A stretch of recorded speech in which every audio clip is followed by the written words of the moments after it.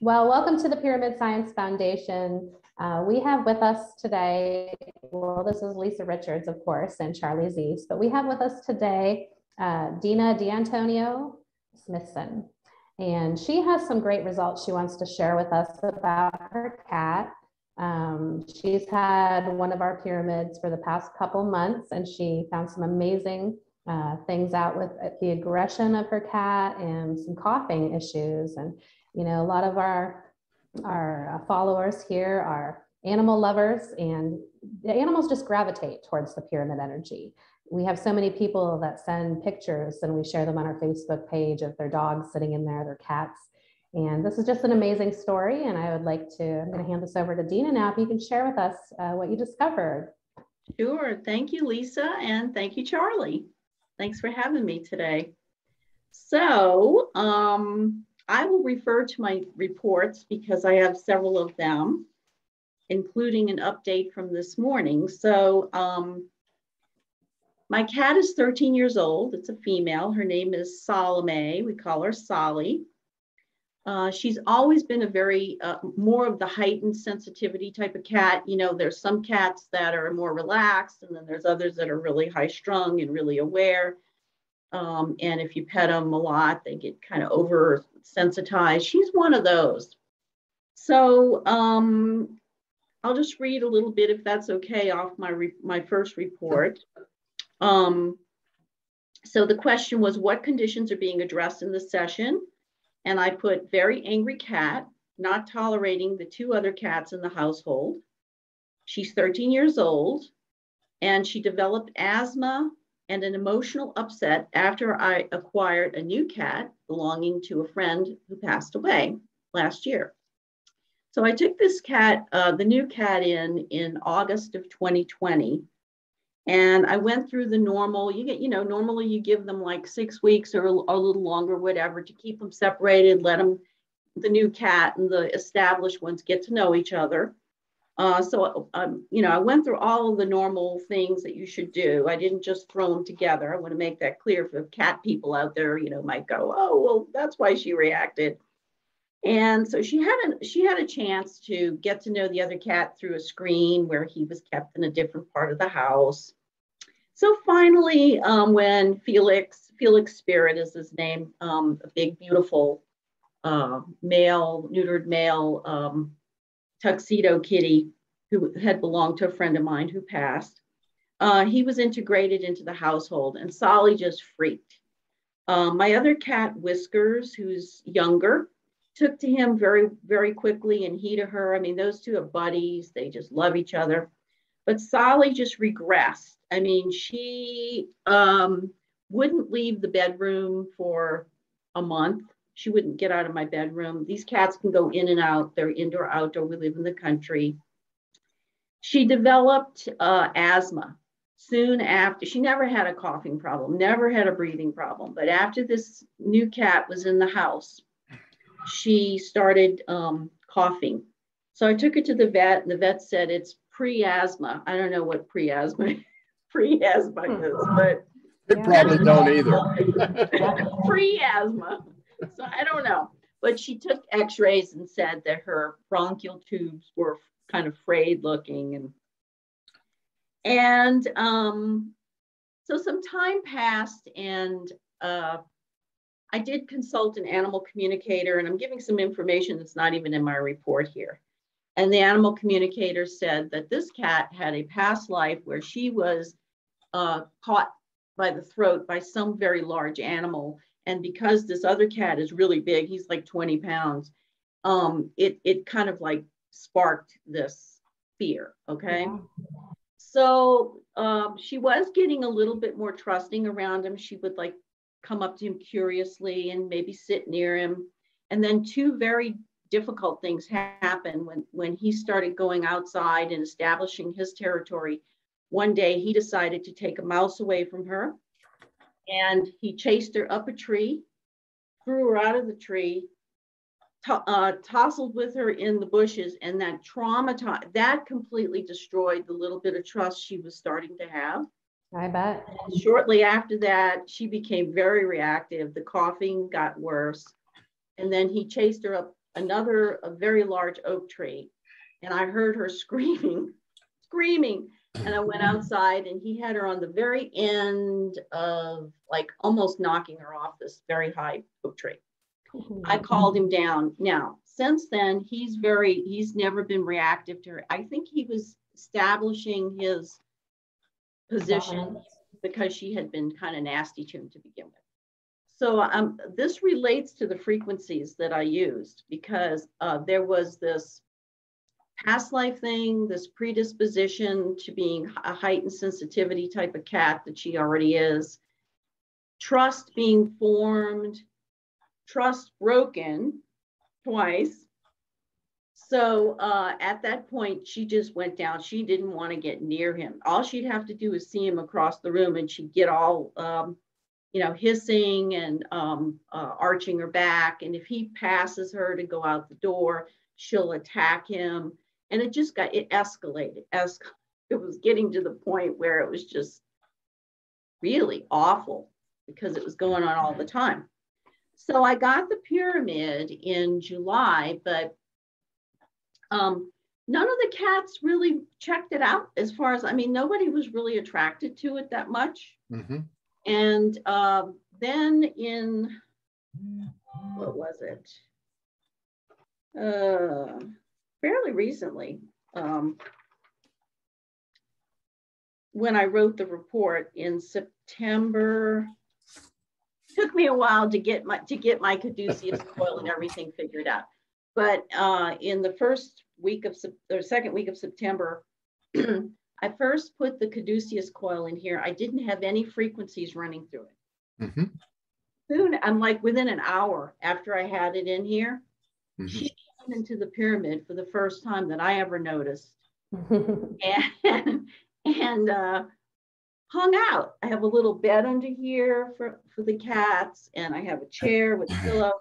Never really checked it out until the caduceus coil was in here. When I saw that, I then, what I did was I put her in here. I picked her up, and then I turned on a frequency that I played through it, which was 417. And I chose that frequency because of the history that I just explained about the trauma, and the trust broken. So on this chart that I have, it says 417 is the second solfeggio frequency, helps with the undoing of situations and facilitating change in our lives. It is said to alleviate the conscious and subconscious mind from traumatic experiences.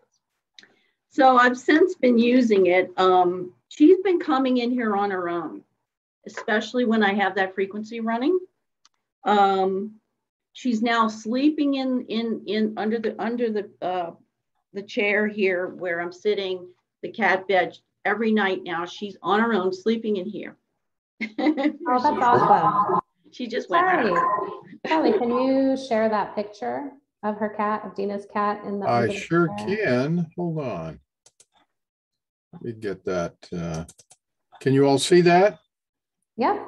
Okay. Yep.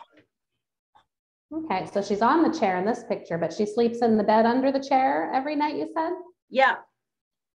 In fact, that picture was taken. She had one day she did lash out at him, at Felix, and I picked her up, and she doesn't like being picked up.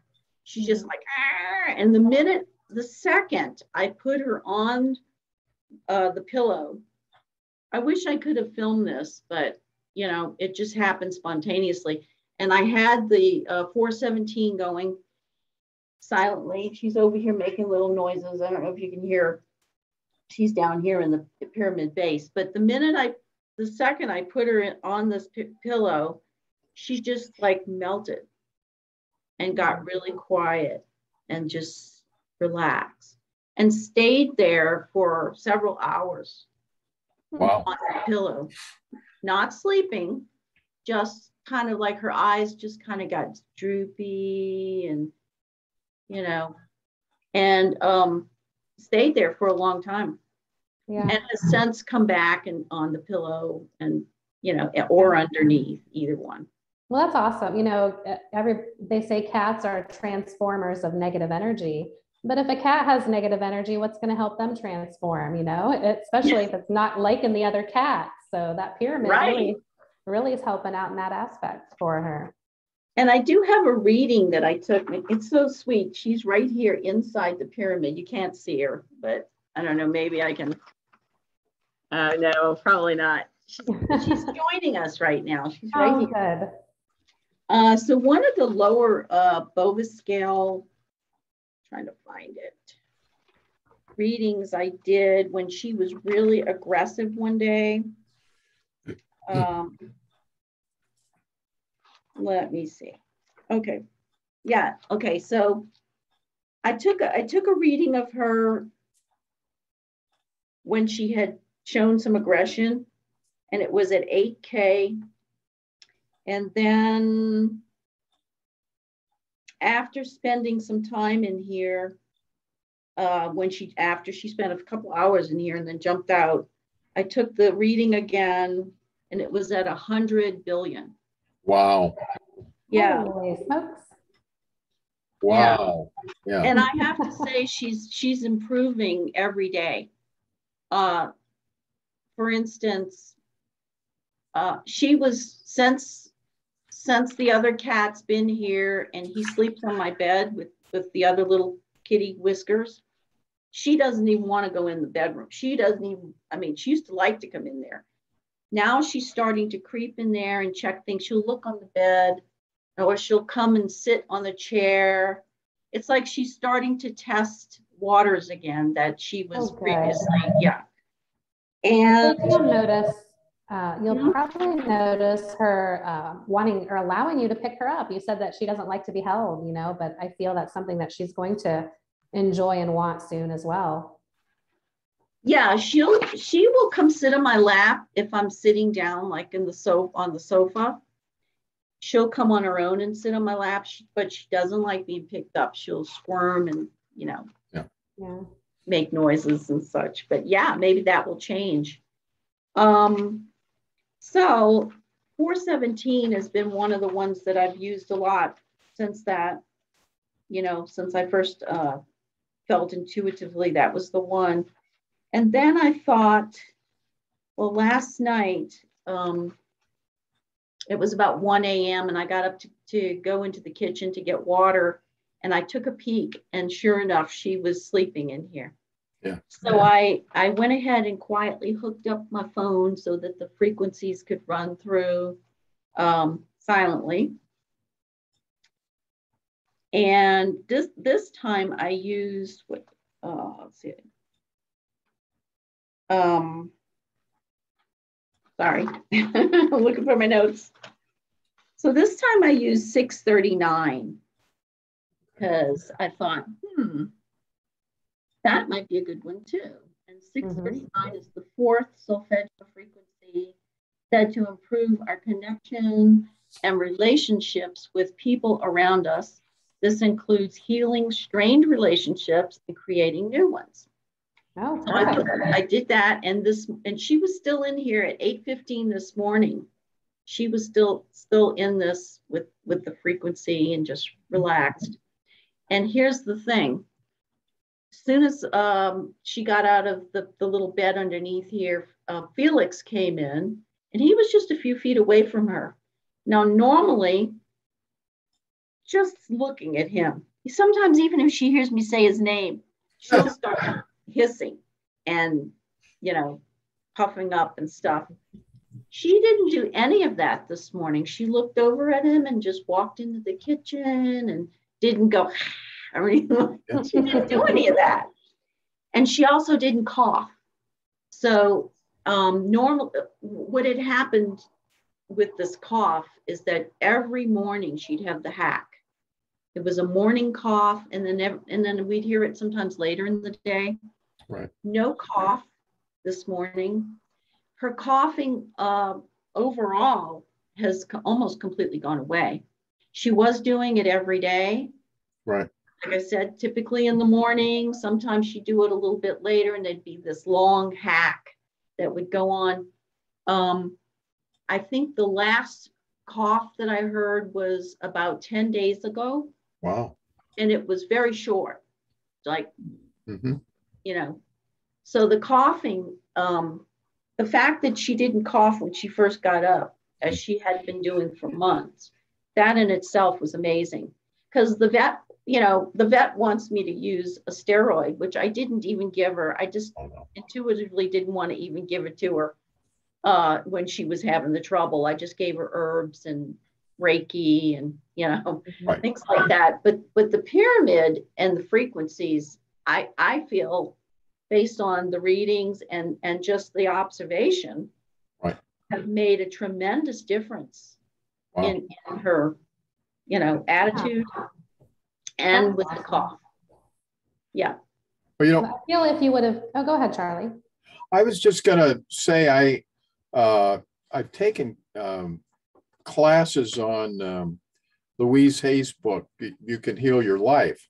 Right. And so I think about things when you mentioned asthma. According to Louise's book, asthma is I'm going by memory here, but it's basically a feeling of being suffocated or not being able to breathe in life fully and completely.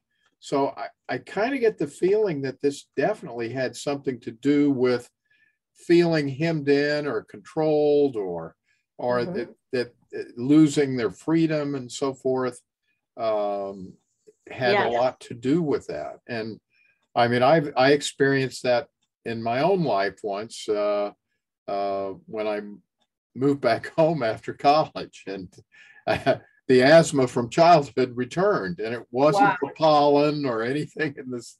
It was the fact that I was feeling like I couldn't express myself fully. Yeah, constricted. Yeah, constricted. So I think that, that's not at all a shocker to me that she would have that kind of a thing. Maybe the coughing as well, congestion, congested thinking, so all of that makes perfect sense to me. But it also makes sense to me that a specific frequency that has those kinds of characteristics or frequencies would be very, very beneficial to healing those issues. So anyway, just some observations.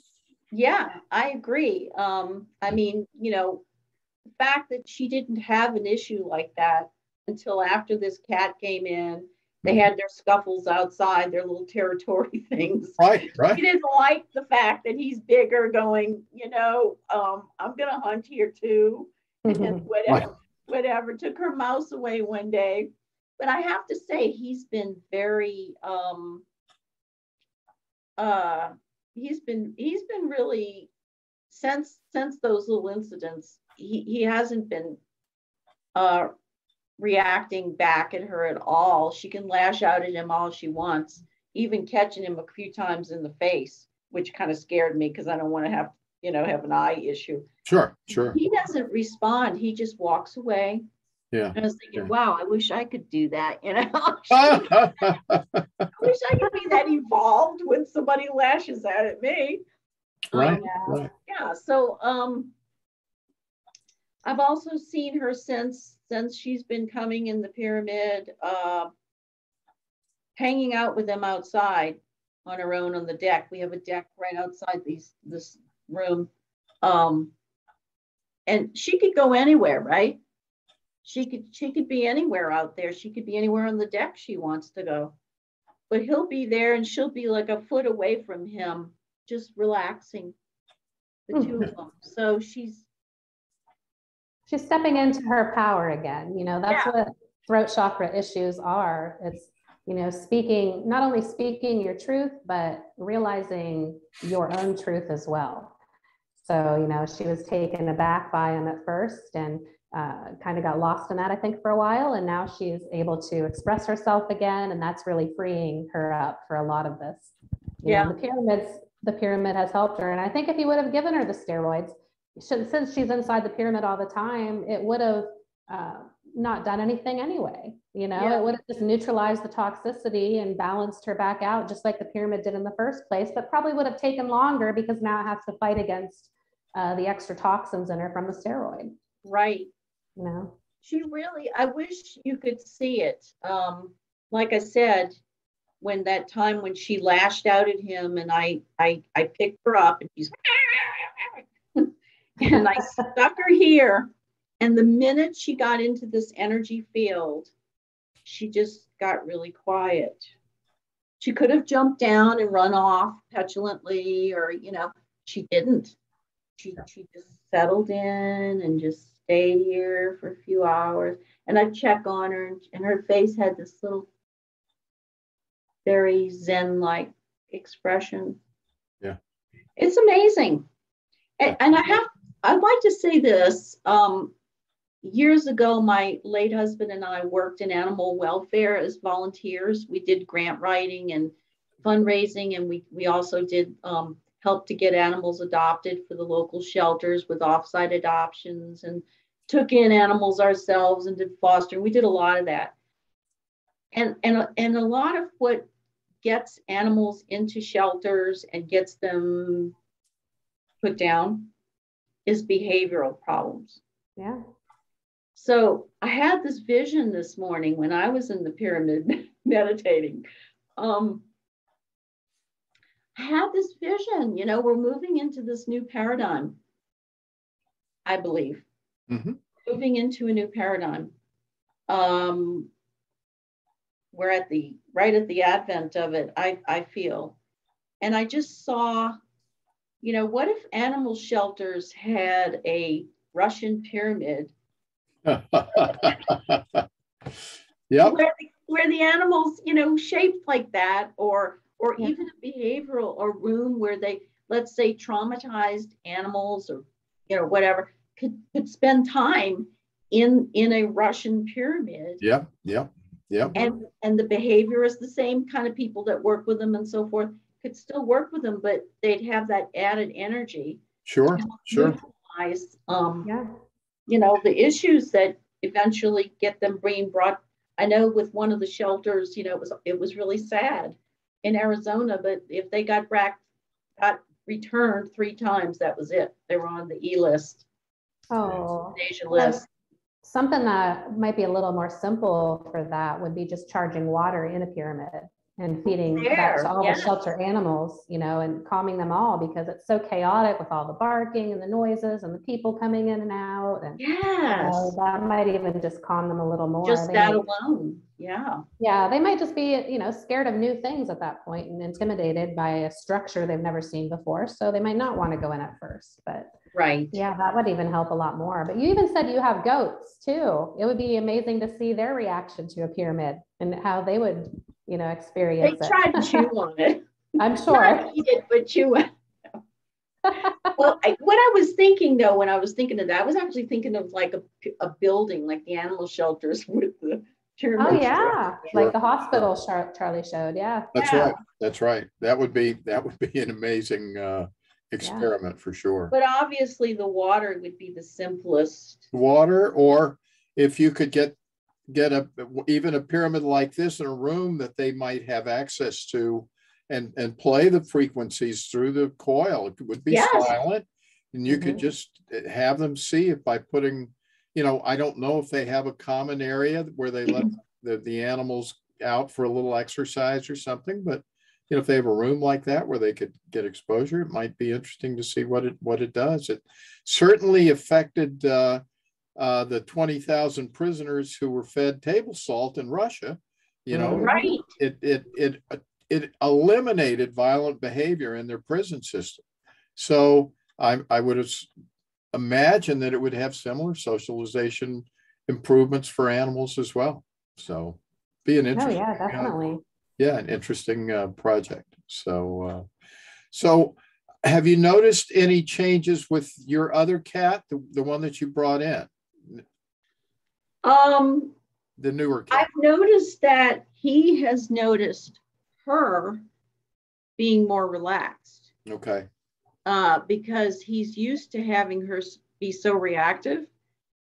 Like last night, I had the amplifier on, and I know you mentioned that the amplifier is usually used for like 30 minutes, right? It's what I do, but I leave mine on all the time. in the bedroom. I forgot about it. It was on for 2 hours. Yeah, that's fine. That's fine. Leave it on all the time. So all the cats, and I didn't speak much about Whiskers. She's the little one. She's afraid of her because when this one gets afraid of the other one, she takes out her aggression, sometimes chases the little girl, Whiskers, who's like 6 pounds. Sounds familiar with humans too. Yeah. Transfer it, right? Right. That's right. So I had forgotten I had the 417 on amplification, and all of them were in here, and everybody was just kind of hanging out within a foot of each other. Yeah. Waiting for me to give them their food, and it was normal. Yes, no animosity. Yeah. So Wow, that's that's what great. I can say about the other two, is that it was just all more relaxed, because the other two got a little gun shy of her. Right. Not wanting to get too close, or if they want to come in or out, they'll look at me like, can you get her out of the way so I can come in? Some of that, I've seen that relaxing with them. Will they come into the pyramid, the other two?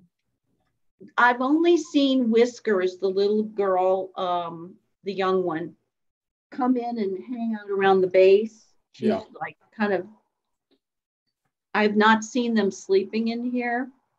I've not seen Felix or Whiskers actually sleeping in here. I've just seen them kind of come into the base and check things out. Mm-hmm. Yeah. The only one that really, really gravitates is the one that seems to be needing it the most. Well, that was kind of why I'm asking those questions. I'm wondering whether the animals don't have an instinctive ability to know what they need and be drawn to it. So in other words, if the other two are not feeling hostile, they may not feel a need to be there or to partake of that. But we generally, it seems like if we listen to our intuition, we are naturally guided to what we need. So maybe they're. I will say that the other two do like to hang out in this room, which is the dining room. Yeah. Pyramids in the dining room. It's where I found the best place to put it. Mm-hmm. And even if they're not in it, they do. I'm like you said, the energy will still come out beyond the pyramid, sure. Right? Okay. Sure, absolutely. So they spend a lot of time in here. Yeah. Well, it may be too powerful inside. I don't know, but yeah, there's definitely an enhancement in the energy field for a great distance around. So that could be it as well. So cool. And I'm sorry. You didn't get this pyramid originally for the cats. This is just something you discovered after you purchased it. Right. I originally got it to use in my past life regression and between life regression work, so that this is where I want to sit. Like I had mentioned before we started taping, I took a break from it. I'm going to be starting up again the end of October, taking clients for that. But this is where I want to sit to do the remote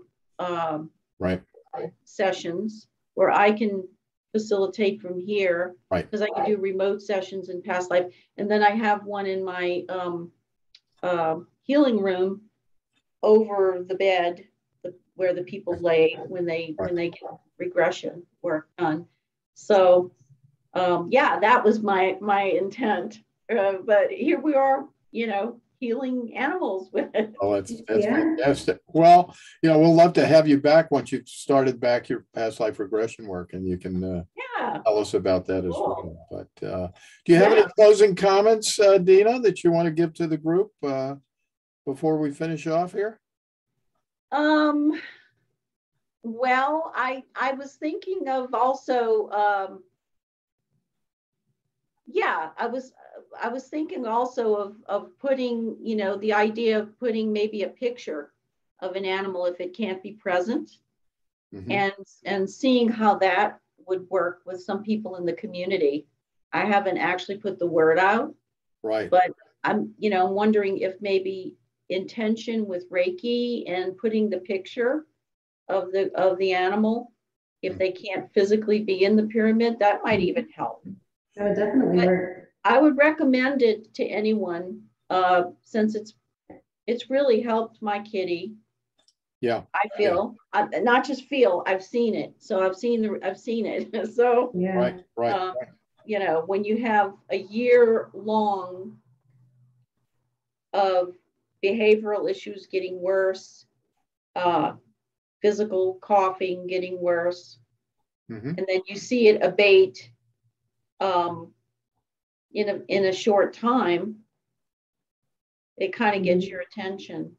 And animals, you know, there are fur babies and they have such short lifespans. You know, something like this is going to be really important to an animal lover. Yes, and another thing I'd like to say about animals is I feel like, you know, with animals and children, whenever you have results of studies, I think those results are probably the purest because they don't really have any preconceived ideas about how it's going to work or, you know, belief systems that a lot of times, you know, adult humans would have. So, yeah. So I would recommend anyone with animals, please try this and, you know, see if it can help your animal. Yeah. Fantastic. Well, thank you. Yeah. Thank you so much for sharing this today, Dina.